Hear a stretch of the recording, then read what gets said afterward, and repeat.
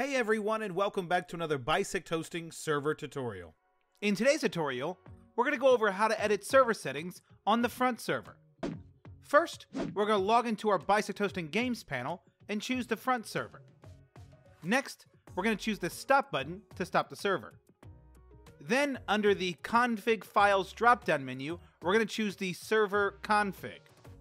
In this file is where we can change any of the desired settings that we would like to change for the front server.